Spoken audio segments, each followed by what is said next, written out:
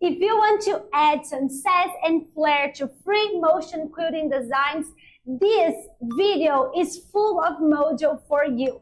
We have tricks and ideas to change your designs, to use your designs in a very specific and intentional way so you can make easy designs look stunning. And if you already know how to make some more advanced designs, they will have a good use here too. So let's get started asking simple questions.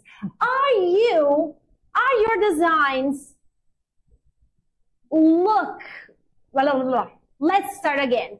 When you look at your designs, you feel that the effort you put in quilting them is less or more than the good looks of it.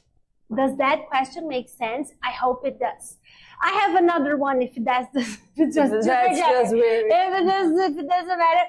I hope that you like bad jokes and some honest mistakes in videos, because we have that a lot with custom quilting. Very amazing tips and tricks. So subscribe right now because you don't want to miss all the fun. So I have another question. Do you have to know a lot of designs in order to make a professional looking custom quilting? This is a classic around here in Orbital Universe. And another one is, how can you evolve your quilting skills, your quilting looking, the looks of your quilting to a jaw-dropping level using design tricks?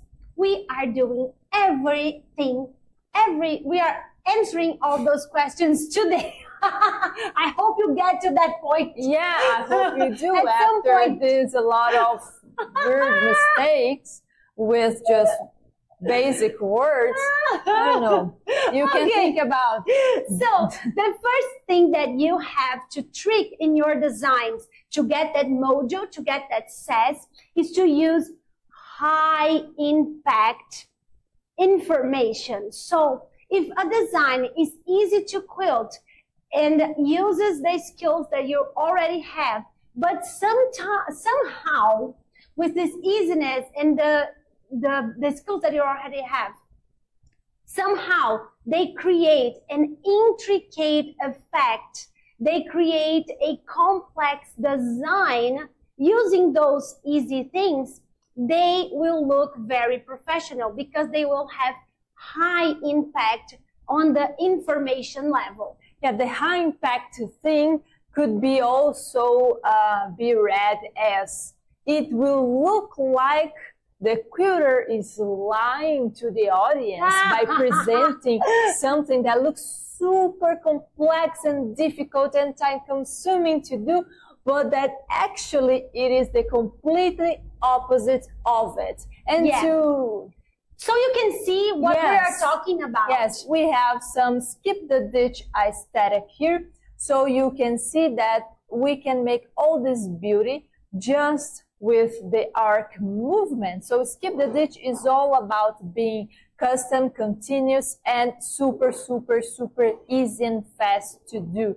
So we have many strategies to place the arcs in a way that you will give this super jaw-dropping effect of complex designs that look hard, that look difficult, that look advanced, professional, very, very custom, high level, professionally done, but they are actually super simple and easy. You know, I don't mean that in a bad way, but they are so easy that our cats could do it. You know, I do that kind of weird comparison many times, and I'm not here judging if you say, oh, I think I can't. I can tell you, yes, you can. And Xavier and Balea could say the same thing. They're our cats. So now we're talking about our cats. How about we present ourselves? Great.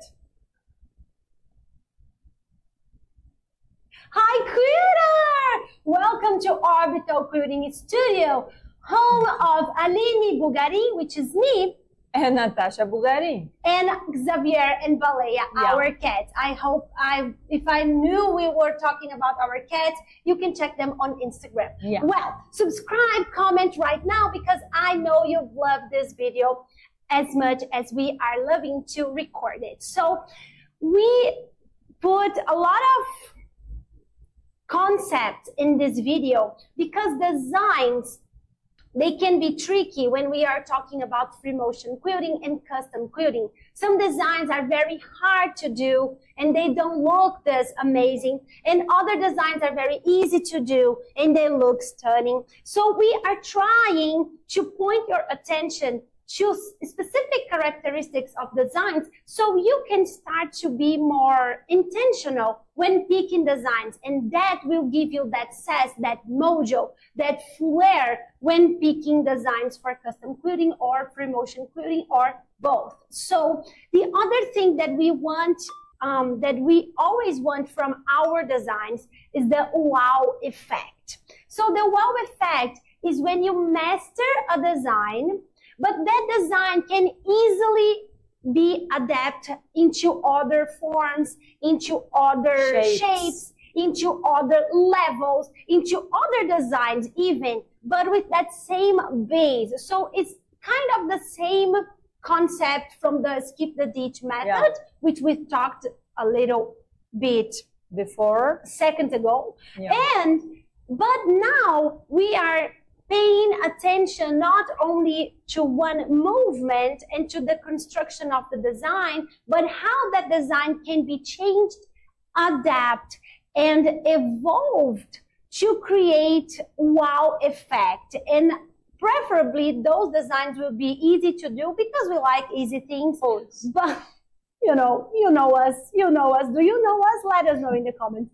But we like easy things to do and to teach because we like balance. We like to evolve your skills in one area of the quilt and then have beautiful, good-looking, easy designs in another areas. So we have balance and we have that good feeling when we are quilting. So we had an example that is a classic, an orbital classic here in our universe. That is the fleur-de-lis design, which is like that little cauliflower on top of that. The white triangle. The white triangle, yeah. So this is one design that looks super complex, super amazing, but you can adapt to so many different shapes. So here on the center of the magenta triangle, you have fleur-de-lis once again. But that we've quilted that in a different way with different complementary elements. So it looks kind of different, but it's the same design. It's the same main design, which is the fleur-de-lis. And the same skill that you already have, we're just multiplying it. And here we have fleur-de-lis again going around the star on the white fabric. So we have fleur-de-lis and we have a variation with those little loops on the sides, which is a variation of the first triangle that has complementary loops also. And here on the corner of this green border, we have fleur-de-lis also in a super, super amazing use that is combining two designs to make it. And we have this amazing corner.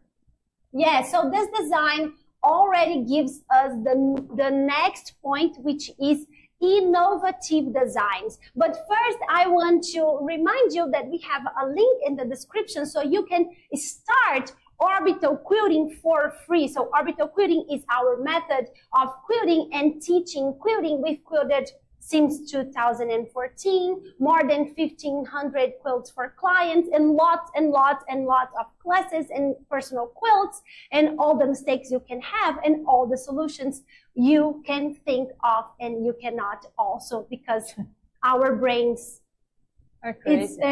Anyone has a brain, everyone is unique, so you can grab other solutions different from your brain. So the link is here below. I hope you join us. It is super amazing. So the innovative designs are the situation when you give a design a fresh look, a fresh use of the same design. So sometimes we've seen a lot of times the same design, or we've quilted that same designs a lot of times. But if you do like a little peek, you look at the design and think, what else could I do with it? What else could this design be? You can have a fresh look. You can have a new feeling from the design that you already know how to quilt, and you already are super comfortable quilting. And we have some examples here. Yeah. And before I show you, let me just say that this approach of the innovative trick to your designs is the same that I hope we are achieving to do by showing you that you have a potential to go further or to start free motion quilting. And there is the same thing with the designs. They have a potential that we can elevate, we can make it apparent. Okay, so here we have this amazing wormy design. We call it wormy. It's parallel straight lines connect with little curves. Yes, and they're doing this movement. They're so amazing to this block. So instead of doing quilting in the ditch and then filling up the left out space with this wormy design, we tweaked it a little and it came out at this as this amazing, incredible design that looks very complex, but it's actually super easy to quilt. Oh, and can I say one thing? You're looking at this, and I need you to know that this design is completely continuous. Oh, yeah. You won't do this spiral and end up breaking a thread inside of it. Actually, it is continuous. You go in, you go out, and you quilt the whole quilt just with one start and stopping point. And I think that's super important because usually when you see these spiral movements, you think, I will have to break a thread. Or travel on top of already quilted motifs. Building and that doesn't thread. Work on Orbital Quilting Architecture or Orbital Quilting Skip the Ditch Fruit Affiliate Sun method from Orbital Quilting Architecture. Yeah. Okay, amazing. So it is continuous. Okay.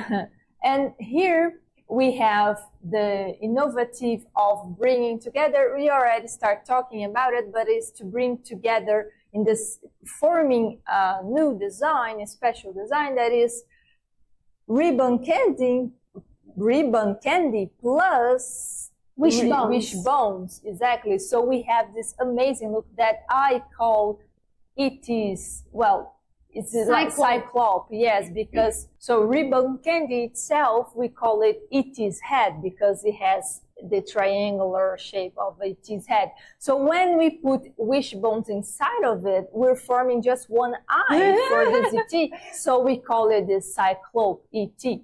So why not? I mean, so you can innovate on the names of the designs too. You'll see that a lot here on our channel. So subscribe now and comment if you're liking.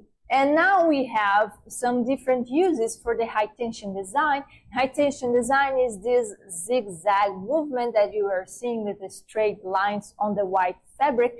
And we do have videos here for you to do the high tension design. And now you are able to see some very nice different ways to put it. And you have different effects of it. So it is a border design, but we use it to fill up squares and triangles and to make another designs in borders. So here in these two white sections, we have the high tension designs, but they are kind of different from what we usually see because we are treating the design differently. We are spacing out things, and here they are very near to each other. This is the Orbital Quilting Architecture main training sampler. So those designs inside the Flying Geese, they are actually super fun to quilt, but they look so advanced. And then we place the high tension design, which is a very beginner design, next to each. So both of them can show off their features.